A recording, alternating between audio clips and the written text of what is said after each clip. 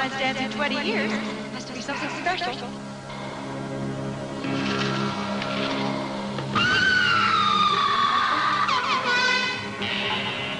In this town on Valentine's Day, everybody loses their heart. Roses are red, violets are blue. One is dead, and so are you. My Bloody Valentine. All right, on this podcast, we are going to be talking about one of my all-time favorite horror films, My Bloody Valentine from 1981, George Mahalka. A great little slasher film, Canadian. Yes. Great film. We have a town, Valentine's Bluff, where 20 years prior to the large portion of the story, there was a Valentine dance in town, and it's a mining town, very blue collar. Yes.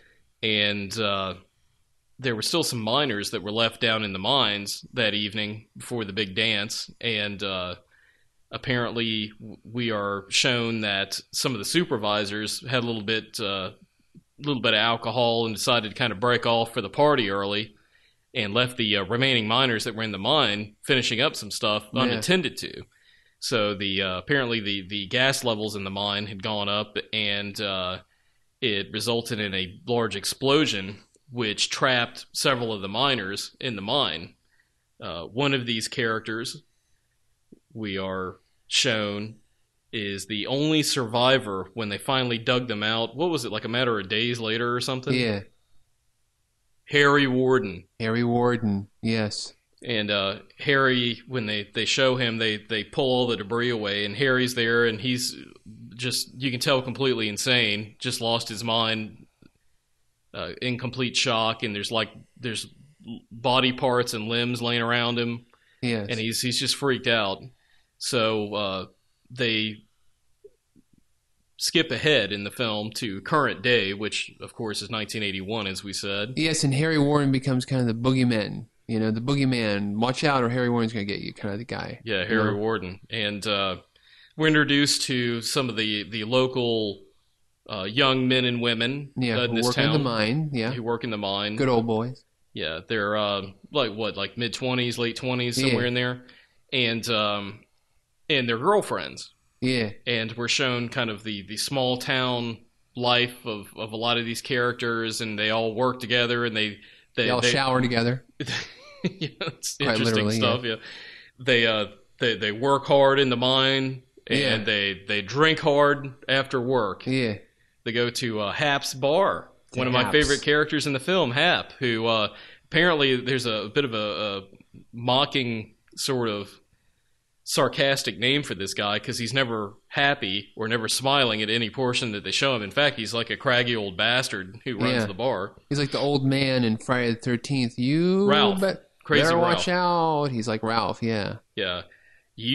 So you find out that they're planning on having the big Valentine Day dance that they have not had in the town since that mining event that resulted in Harry Warden, that tragic night. So we're not really shown what's occurred with Harry Warden after the initial premise that sets the film going, but what happens is we're introduced to like the sheriff in the town and the mayor and Mabel, who's one of the local business owners there, who's got like a dry cleaners, and just, quaint small town type characters. It's, it's like some people you'd run into, like a small towny type atmosphere, like Twin Peaks or something.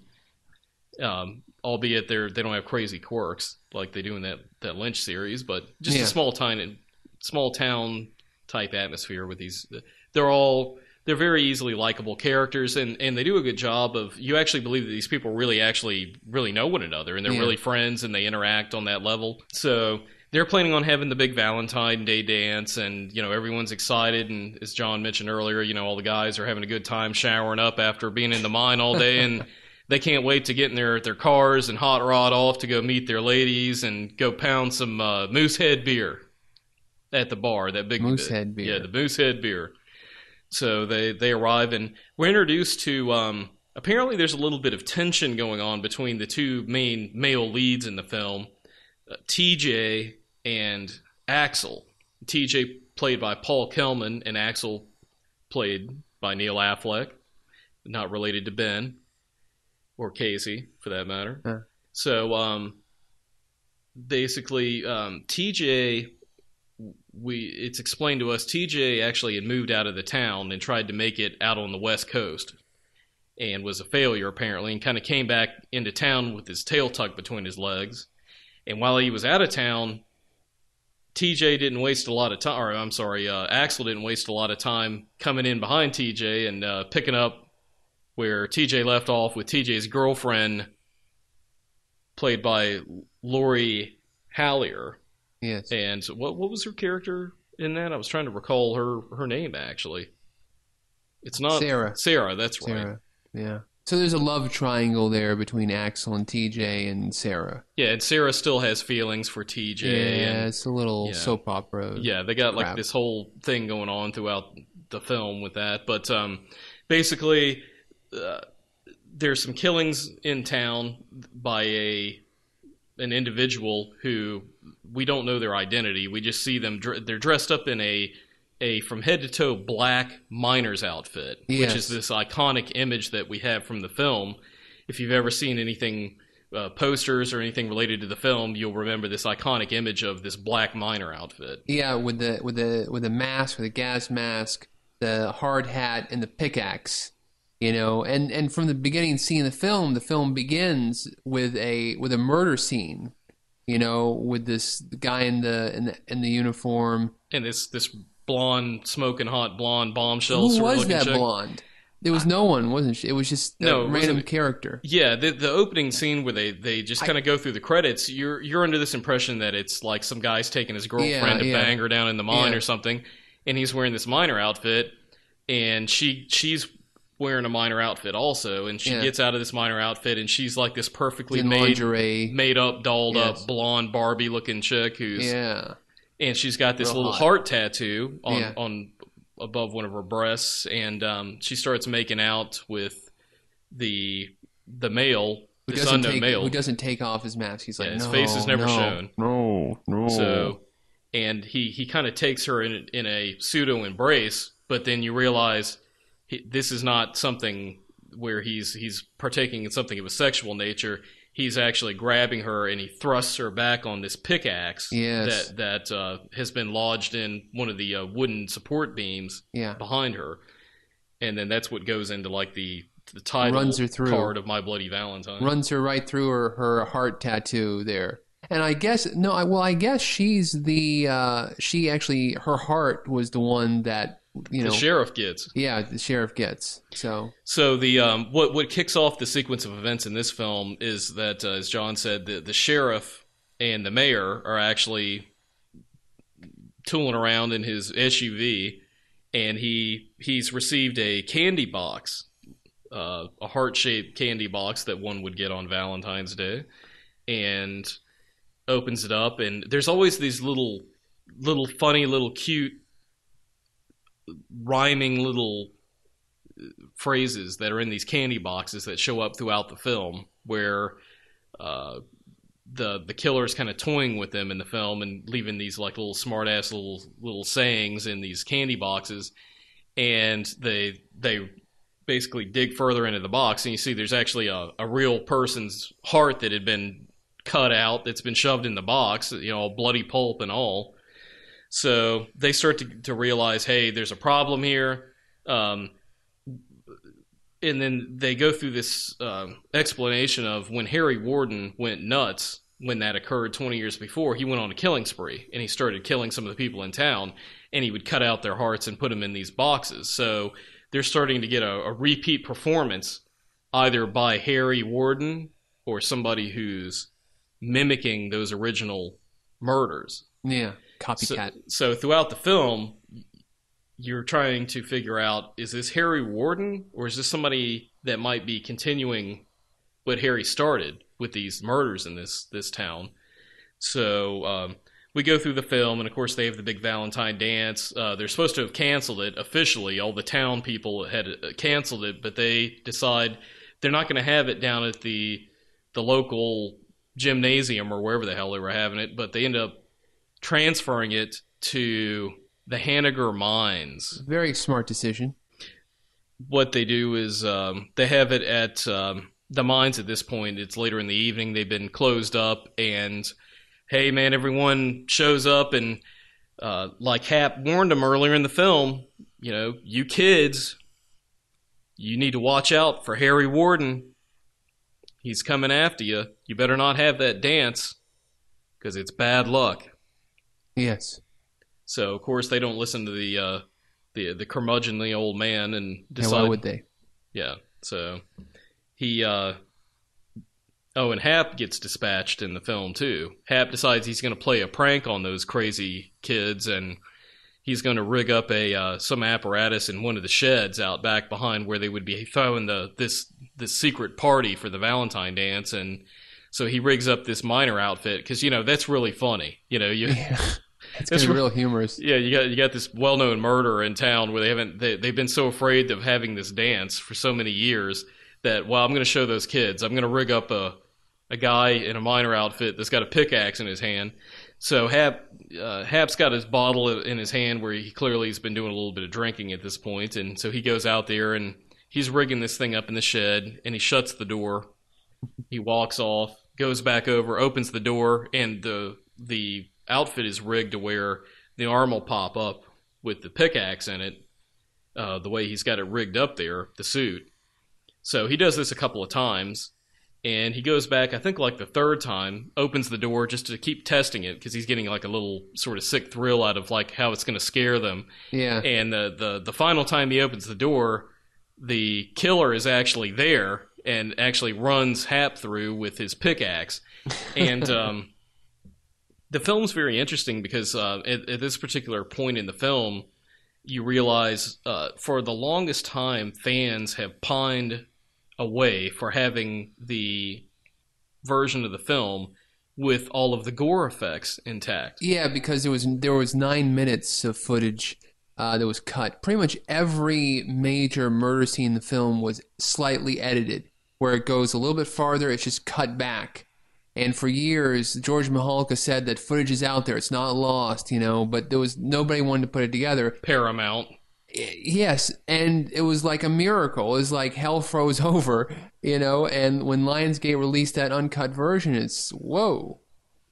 So a lot of gore effects have been reinstated into the film. There's a lot of really interesting deaths in this. There's we got a woman who's impaled on a shower head. Oh, Helen Udi.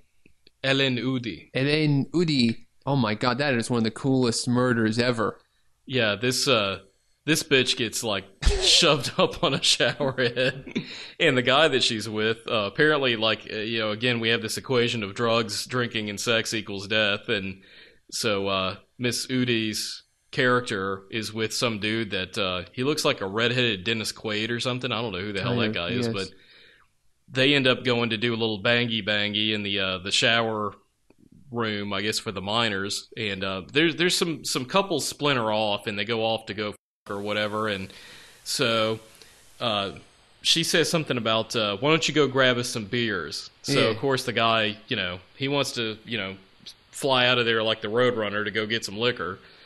And that leaves her in there, and so the guy comes back, and he starts to get undressed because he hears the shower's on, so he thinks he's gonna go in there, and she's in there in the shower all naked and everything, and he's gonna get a little action. Yeah. So he goes back there and finds Miss Udi's character has been impaled on the shower head, where literally the nozzle of the shower is coming through her mouth out past her lips.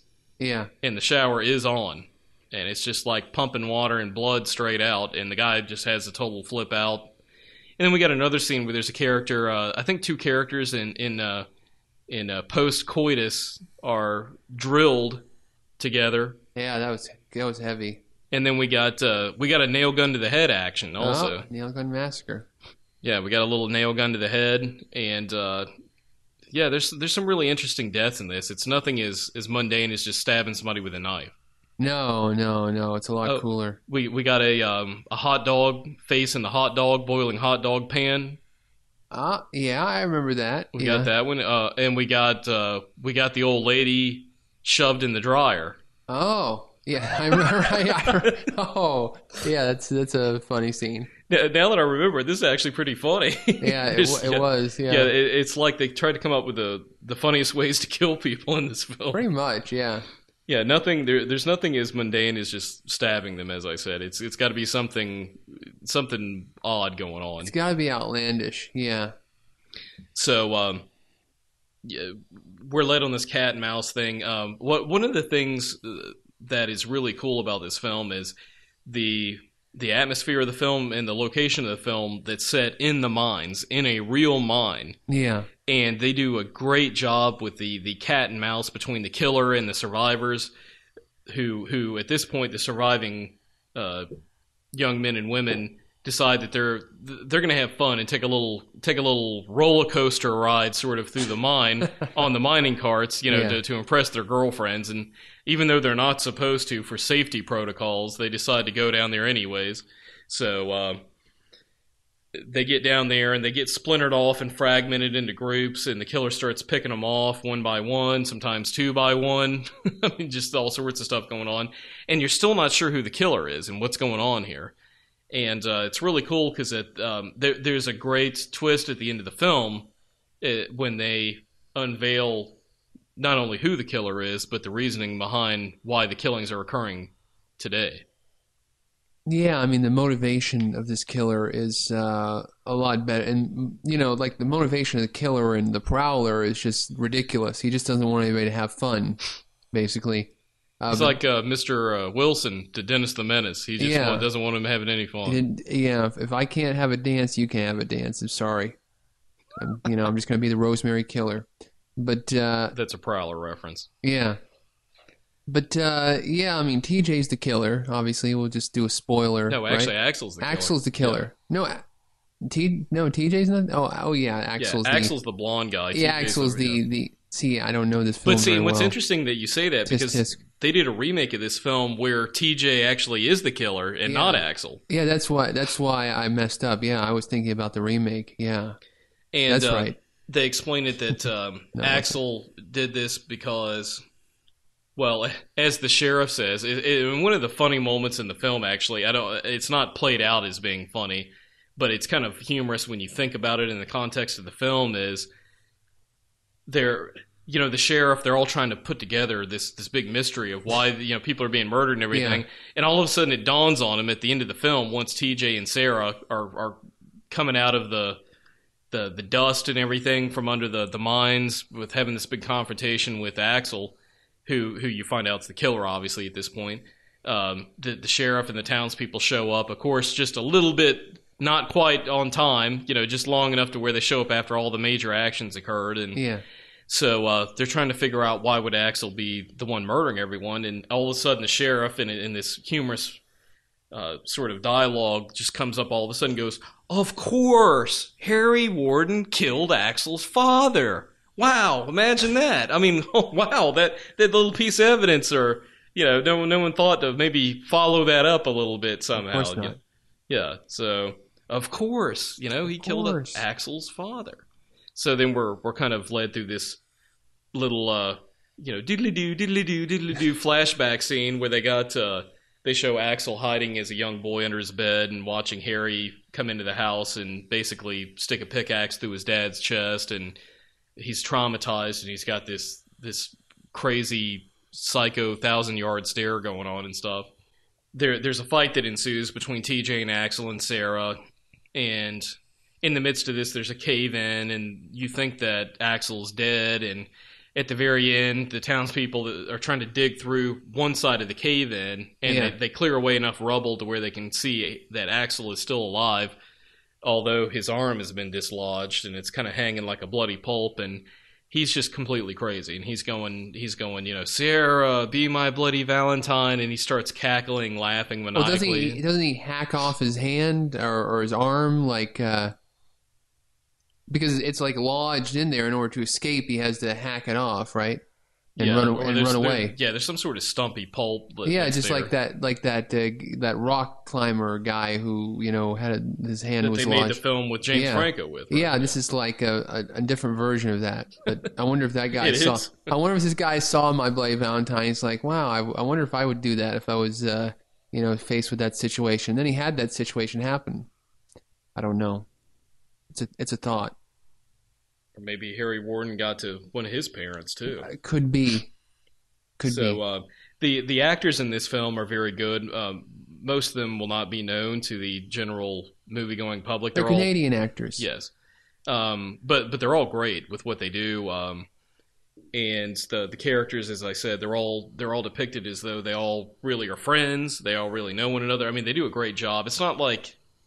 Sometimes you watch like some of the earlier Friday the 13th, it's like some of the characters are really hokey, and you just know these people don't hang out together, and they're all kind of like they seem like they're just amateur actors that they just threw into something. These people in this film are actually people that you sympathize with, that you would actually have like a relationship with, and that would be friends of yours. And there's actually some feeling when these people get dispatched where you're like, wow, you actually don't want some of these people to die, which is unlike a lot of people in the Friday the 13th films where you're just waiting for them to die. Yeah, I totally agree. So the atmosphere of the mine was great. They did a great job of that. There's always this sort of dampness and darkness and little dripping that you hear just off camera of like the stark, cold and desolate nature of the mine and just the dampness and it really plays well with having this shrouded sort of character in the miner's outfit stalking these people in this mine, and it's really creepy, and it's very, very just as relevant today watching it as it was, I'm sure, back in 81. I mean, it's very creepy, and it's just as effective when you're watching it. Yeah. Do you think it was just as effective in the remake? I'm not a big fan of remakes. My heart's always with the originals, yes. But that particular remake was not as shitty as, say, like Prom Night. The remake to that as it was to the original. Or House of Sorority Row. Yes. And actually, from what I've seen, a lot of the consensus is, although the original is like far and away the best, that the remake was actually entertaining. It wasn't something that I thought was like brilliant or great or whatever, but I gotta admit, I expected shit, but when I went to see it, I actually was entertained from beginning to end watching it, but it holds no comparison to the original. Yeah. And, I thought it was interesting how they the imagery of how they changed up Axel being the killer to TJ, and how you actually got to see how TJ in the remake is viewing Harry Warden as if Harry exists outside of himself. It's a whole Fight Club thing, where he's projecting this alternate ego. Yeah. And it's shot in a similar fashion, as far as being like in this small town type mining town, blue collar type town, and Tom Atkins is in the remake. Exactly, and it's got the big gimmick of 3D, Oh gosh. Wonderful. Yeah. It's wonderful. It's wonderful. The 3D and very bloody. I remember watching it, and it's a lot gorier. At the time when it came out, it was a lot gorier than what we had come to expect from the remake retreads of these horror films like Prom Night and Sorority Row. Yeah. They didn't mind getting the place a little bloody in some of the scenes in the film. And one of the things I always remember about the remake that's funny is the scene at the motel with the midget. Yeah, and she gets iced. Yeah, there's like some crazy stuff. Who's the guy that wrote the remake? What's his... Don Farmer, yeah. Yeah. And I know that he took a little bit of lambasting after that remake came out from certain segments. From many quarters of the horror podcast community. Yeah. One show in particular I know is he's their particular their beat up dummy, I guess you could say. Yeah. One of many on that particular show, but okay. So, but My Bloody Valentine is that's, as I said at the top of this podcast, one of my absolute favorite horror films. And again, an early 80s slasher, you can always bet that if it's one of those early 80s slashers, it's going to have a warm place in my heart that I'll have for it. And that I put that up there in one of my top 10 favorite horror films of all time. Maybe even top 5. Oh, and the Blu-ray. We referenced earlier there was a new edition that was released. Lionsgate put out, and the Blu-ray looks beautiful.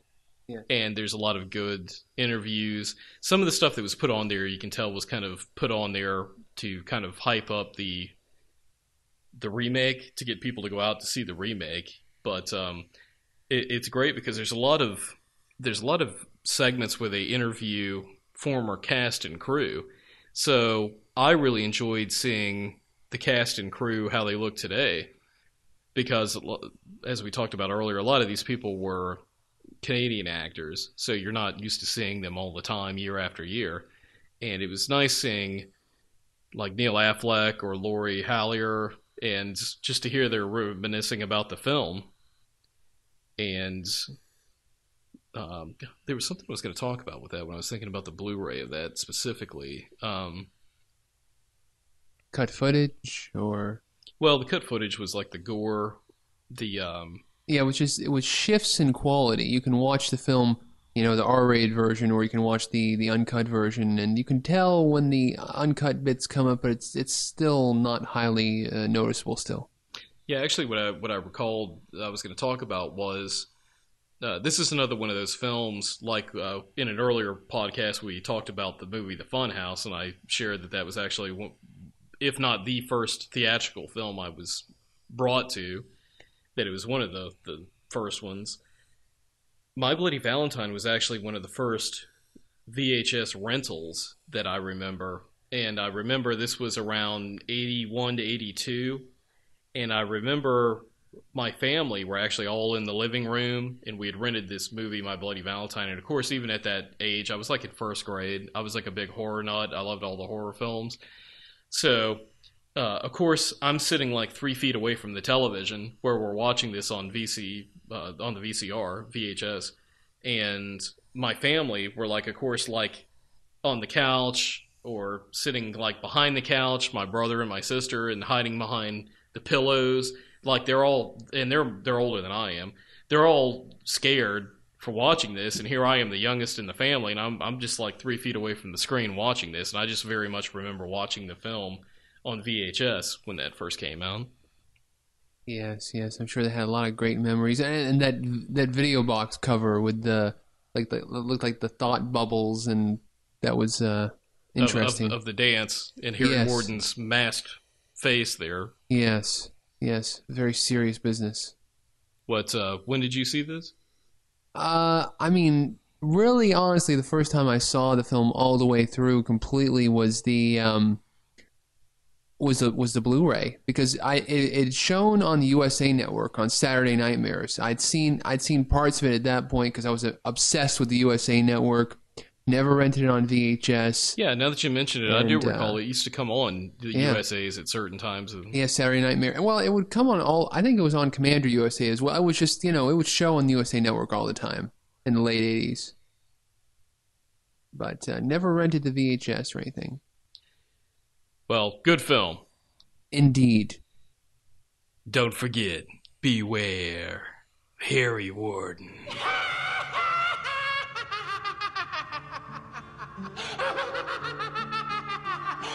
Once upon a time, on a sad Valentine, in a place known as Annie-Girl Mine, a legend began. Every woman and man would always remember the time, and those who remained were never the same. You could see the fear in their eyes. Once every year, as the 14th draws near, there's a hush all over the town. Or the legend they say on a Valentine's Day is a curse that'll live on and on, and no one will know as the years come and go of the horror from long time ago.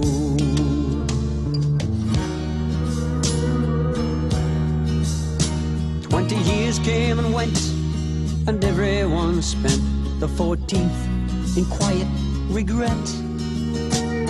And those still alive know the secret survives in the darkness that looms in the night. For the legend, they say, on a Valentine's Day is a curse that'll live on, and no one will know as the years come and go of the horror from long time ago. In this little town, when the 14th comes round, there's a silence and fear in the air. Remember the morn that the legend was born, all the shock and the horror was there. For the legend, they say, on a Valentine's Day is a curse that'll live on, and no one will know as the years come and go of the horror from long time ago. And no one will know as the years come and go of the horror from long time ago.